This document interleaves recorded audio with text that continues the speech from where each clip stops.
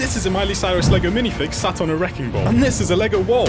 Well, it was a Lego wall. Hey, good job, Miley. Wait, why is she licking the sledgehammer? So yeah, in this video, I'm going to be turning real-life famous singers into custom little minifigs, alongside some custom Lego sets, including this big concert stage with all the singers I make in this video, filled with hundreds of minifig fans to determine who's the best singer of all time. And the winner will get this golden microphone trophy. Size doesn't matter, okay? So starting off, I wanted to recreate this music video from Billie Eilish, where she cries with this weird black stuff coming out from her eyes. I got to make in the face textures straight away using an image as a reference. Hey, looking good! After that, I added in these black liquid lines dripping down her face, add a matching blue hairpiece, and quickly make some textures for the rest of the minifig. Her clothes are pretty much all white with some chains hanging from her neck. Okay, cool, so now we have a crying Billie, and we need to add the chair and make the entire room white. Perfect, now Billie is ready to go onto the main stage. Okay, now I want to make a fun build, so I decided to tackle this very questionable outfit that Sam Smith wore. Bro literally thinks he's an inflatable sofa. Anyways, after quickly making textures for the face, I also added in a full black body, but we are still missing all the thick parts. So to fix that, we can use some super glue and attach some Lego wedge pieces to his legs and arms. Okay, this actually looks pretty similar to the real thing, but unfortunately, he can no longer fit through Lego door frames. Don't worry, Miley can help us with that. We'll see you on the main stage, mate. Moving on, The Weeknd got fake plastic surgery for one of his music videos, which made him look like the ultimate Chad. Honestly, this man do be looking like handsome Squidward. Anyways, I tried my best recreating his unique look as a Lego minifig, and I ended up using some face lines to outline his features. Next, we can slap an afro on top, and quickly make some textures using a real reference image. He's got a black shirt with a tie, covered by a red jacket on top. Though we can see in the original that the jacket has a reflective glittery look to it, so I quickly added that in as well, and he be shiny. I also noticed he's holding a gun and a microphone, so I quickly added those in, and he's looking like a true Chad. He's definitely ready for the competition. Now, take a look at this completely normal picture of Ed Sheeran. But wait, just zoom in a little bit. Bro, I legit thought it was just all orange leaves. Let's make this in Lego. So his style is pretty simple. He's wearing a plaid shirt and a coat on top with some jeans or whatever. So that's exactly what I remade for the minifig. I quickly remade his face textures, slapped on some hair, and your boy looking good. Let's add some ground and obviously copy the head a bunch of times to make up the leaves. I think this has to be the most minifig heads I've ever seen in the same set at once. This is actually quite cursed. But the good thing is, it looks pretty accurate to the real thing. Let's drop Ed onto the stage. Next up, Taylor Swift is wearing this dress that makes my eyes go funny. And I recreated the same thing for her minifig. This is really horrible to look at, not gonna lie. But she's actually known for getting quite a lot of trophies for her work, so we can give her one of them as well. Damn, that's looking shiny. Onto the main stage she goes. We'll make Lady Gaga next. She's pretty much known for wearing some of the craziest outfits. I mean, she literally wore a meat dress once. And yo, whose meat was that though? But after spending some time scrolling through Google Images, I decided to go with this spiky fit she once wore. So I quickly made a face, making sure to add in that black eyeshadow and black lipstick. Now for the actual minifig body, I basically used these Lego fins and placed them all over the minifig to mimic the original inflatable spikes. And if you're wondering how they held in place, it's just pure magic. Or you know, could be super glue again. This is definitely one of the strangest minifigs I have ever made. I can't lie. Either way, she joins the rest up on the stage. Okay, so I'm pretty sure I'm not the only one that has seen this really annoying Just Eat ad featuring Katy Perry. Honestly, there's been times where I'm trying to fall asleep and it's just playing on repeat in my head. And if you can't beat them, join them. So it only makes sense if we remake this cake outfit from it. I made a 2-level cake using these circular bricks along with some pink flat tiles on top. I also made these ice cream cones that go all the way around the cake using some cone and stud pieces. Then slap them onto the side of the cake. And honestly, this is looking pretty tasty. I'd eat it, although you might break your teeth because it is still Lego. But besides that, I also placed the minifig upper part on top with some custom texture work, along with Katy Perry's head and a hairpiece on top of all that. Even if she doesn't win the award, she'll have loads of cake to eat if she's feeling sad. She does also have a few of these ice cream people around her, but I don't have any ice cream minifig outfits, so instead she'll be surrounded by the banana people. Okay, the stage is looking better and better. So I just had a random thing pop in my head.